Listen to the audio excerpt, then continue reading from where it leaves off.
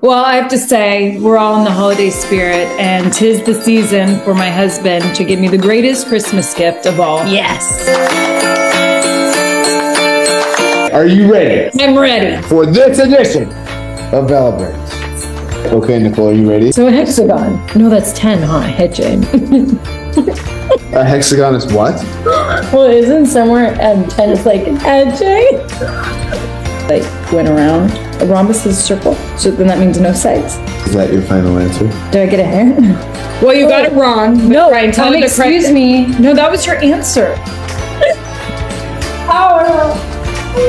You said the same. No, absolutely not. You guys tied. Oh, great. I swear we have to like yell it out. The first person to get this answer right wins this edition of Bella Brains. Are you guys ready? Oh, can we really just say the gift that Nicole, when you and I first got married, right? The jewelry box Nicole got you. BFD. BFD. I don't know if we've talked about it before, but the first gift Nicole ever got, which was you were always so thoughtful with your gifts, was a jewelry box, which everyone's probably like jewelry. Brian doesn't wear jewelry. Brian had this jewelry, so he needed a jewelry box. And then I put in the wrong initials. I put in BFD instead of BLD. I thought his middle name was Floyd, not Lloyd. But then if anyone knows what BFD means too, it's been a big joke in our big family.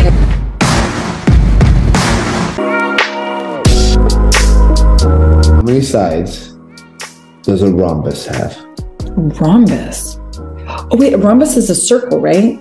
Because I remember was it chemistry or was it trigonometry where you had this metal thing that you put down and then you like went around? A rhombus is a circle, so then that means no sides. Is that your final answer? Did I get a hint?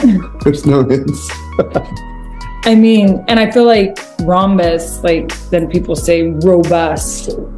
And if they're talking about your bottom, they would say that. So it all makes sense if it's all round. You're saying no sides? No sides. Shut up. Really?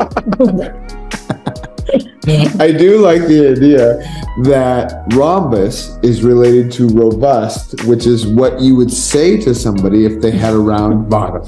You have a very robust bottom. I would love one. What do you call a flat shape that has 5 sides? Shape 5 sides? 5 sides. So I mean, that's not a hexagon. Because that's not flat. Well, no, but if you draw it's flat.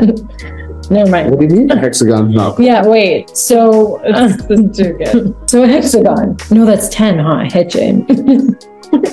A hexagon is what? Well, isn't somewhere 10 is like edging?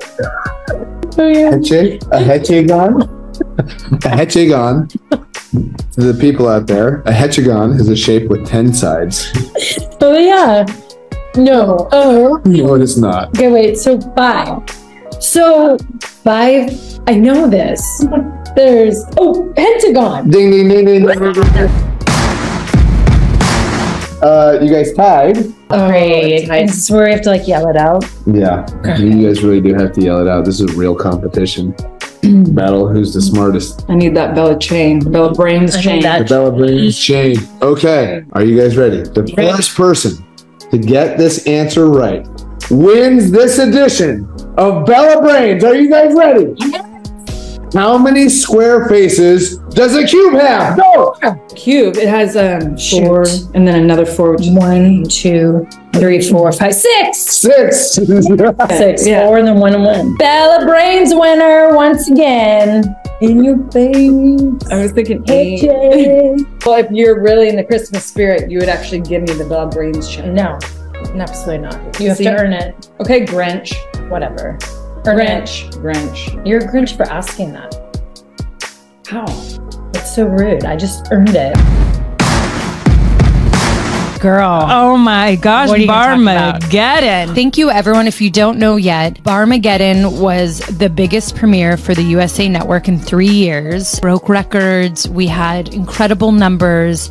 not only in viewership, but also in social media. Also, everyone has given me amazing reviews and has said the most incredible things about me as a host. I can't even tell you all what that has meant to me. I think this is where we also can see the power of social media when it happens in a positive way, because people have been saying so many positive things about me as a host. And so articles have been written. It's gotten back to everyone. I already feel so honored to be a part of the show with Blake and Carson. Like, so grateful they chose me, and they're putting their blood, sweat, and tears in this. And I'm just so thankful to be a part of the ride.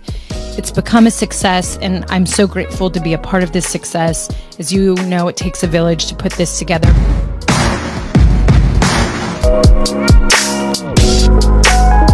Tell me, what is it you plan to do with your one wild and precious life? Ooh, that's good. It's a day-to-day question. What do you want to do with this one?